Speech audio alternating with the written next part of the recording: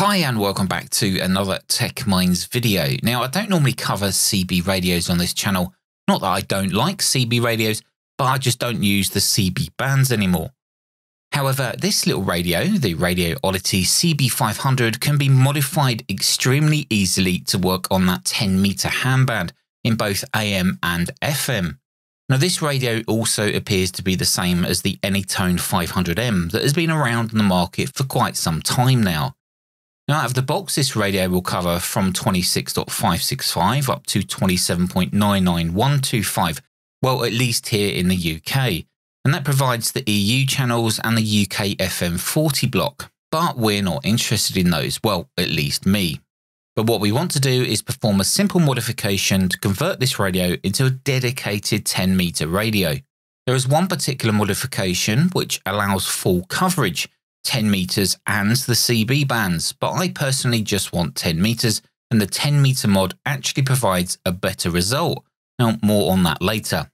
As well as changing its frequency range, the power output can be adjusted in 3 steps via the menu: low, medium and high, with a high power topping out at near 15 watts, as opposed to the legal CB limit of 4 watts. And that's why there's that massive heatsink on the rear of the radio. Now, there was some quite nice forward planning there.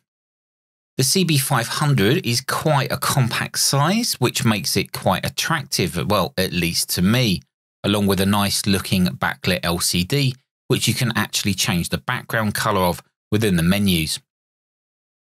Now, for those of you that live in the United States or those areas, you'll be pleased to know that there's 7 WX or weather channels available when put into WX mode.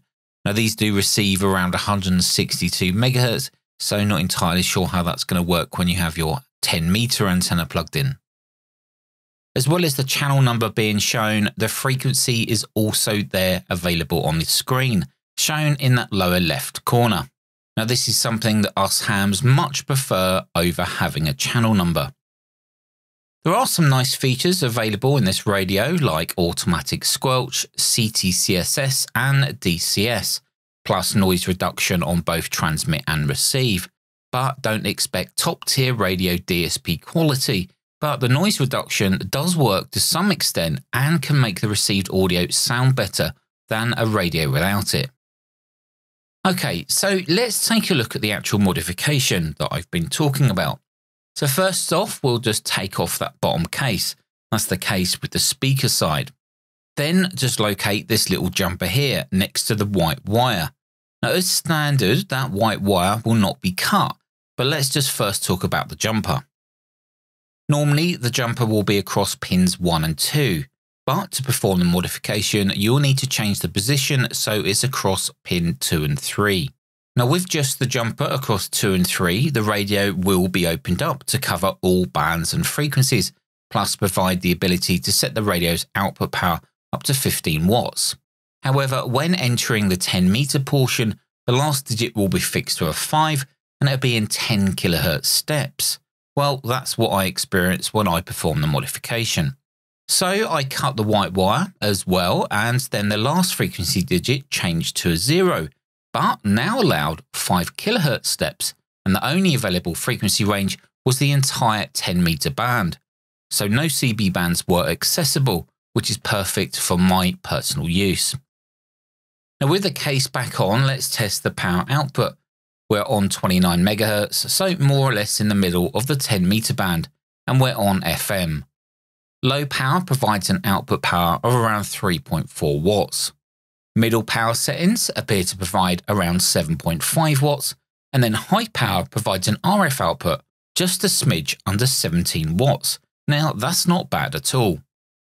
Unfortunately, the whole of the 10-meter band is not accessible from one block of 40 channels. You still have to go into the menu and select the band block. Now, once in a band block, you can go up and down in 5 kHz steps, with the frequency shown on the lower left of the LCD.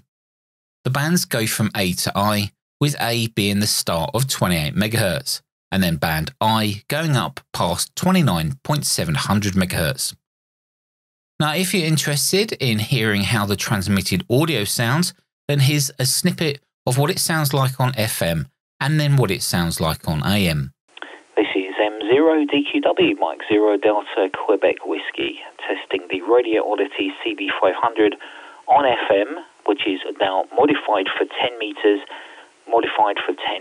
This is M0DQW, over. This is M0DQW, Mike 0 Delta Quebec Whiskey, testing audio on the Radioddity CB-500, modified for 10 meters on AM, on amplitude modulation. This is Mike 0 Delta Quebec Whiskey. Now, unfortunately, at the time of making this video, we've just had a massive CME, which means the HF bands are completely dead. However, when I recorded some video footage a few weeks ago for Radioddity, I did manage to capture some reception while on the CB band. So you can take a listen to those and how well that noise reduction works.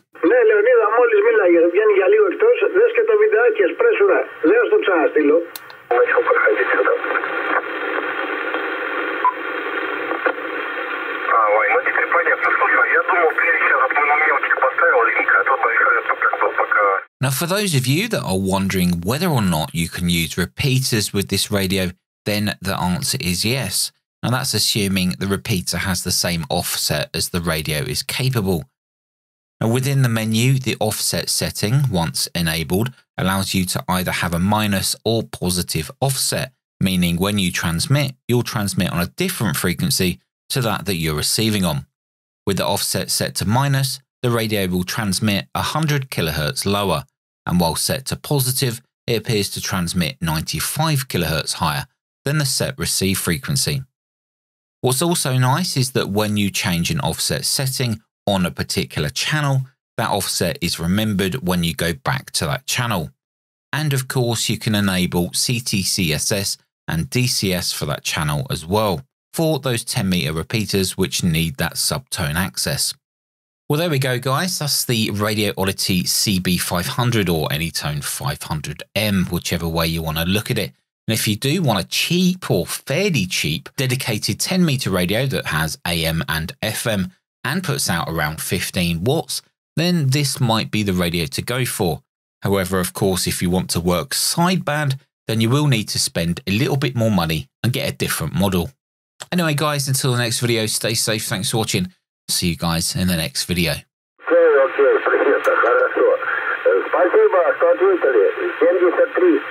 Bye-bye. 19 Roger, 19 Roger, 19 full Roger, Roger, 19.